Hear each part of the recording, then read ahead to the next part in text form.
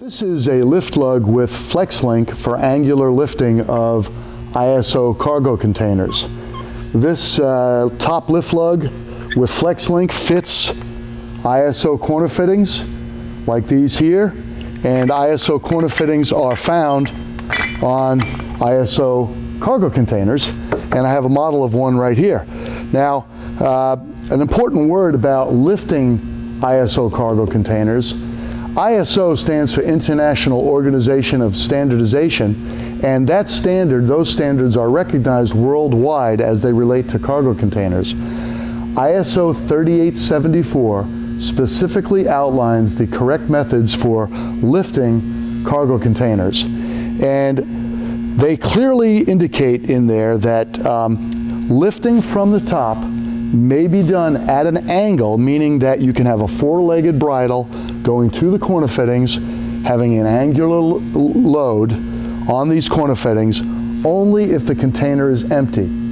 The moment you put cargo in this container, you may no longer lift at an angle, and that's because you'll put compressive forces on the top rail of the container, and if you have enough load in it, it'll collapse. So they don't tell you how much load, they just say laden or unladen. So we take that to mean that if there's cargo inside the container, it's no longer empty, and therefore the safest thing to do is go with a vertical lift. Now, the angular lift lug, as I call it, or lift lug with flex link, is designed to lift empty containers at an angle.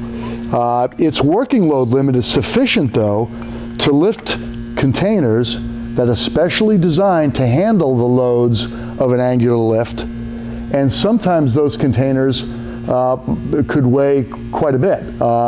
And so we've had applications from the military where they take advantage of the ISO envelope and using the ISO corner fittings, but the designer of the actual box has taken into account that in their application they want to be able to use a four-legged bridle sling at the top, and so it's a beefier container. So it is the user's responsibility to make sure that the container that they're lifting is not only sound enough to be lifted, but that to know what the parameters are between, you know, lifting from an angle or lifting straight up from each of the four corner fittings. So very important.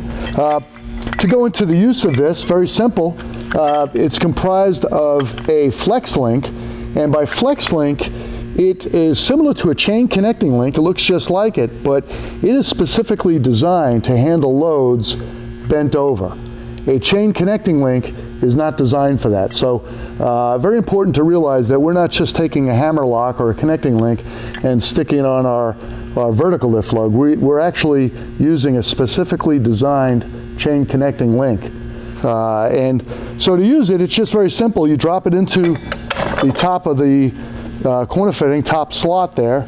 I'm just going to move the warning tag out of the way, and then turn the lug and drop the gravity plate. That's this.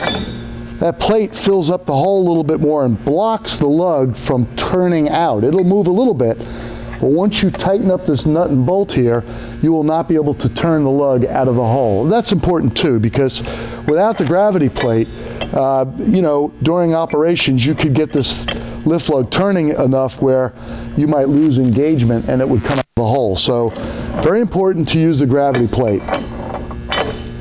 And once it's in there, you're ready to lift. The chain connecting link, as I said, will move to the angle of load that way and also bend that way. So it is designed to handle a compound angle type load. So we've got it rated at 11 tons when used at a 60-degree angle, and also at 9 tons when used at a lower 45-degree angle, which is the minimum angle that you're allowed to lift from the top. So in every way, this product meets the ISO standard. We not only keep quite a few of these in stock, but we also proof test every single one of these prior to shipment. So you can rest assured that your product has been tested and it will ship with a proof test certificate. If you have any questions about this item or any of our items at our website, please feel free to contact one of our salespeople. We also have more dimensions and specifics about the product at the website where you can download a drawing and so on. So thank you very much for your interest. Have a good day.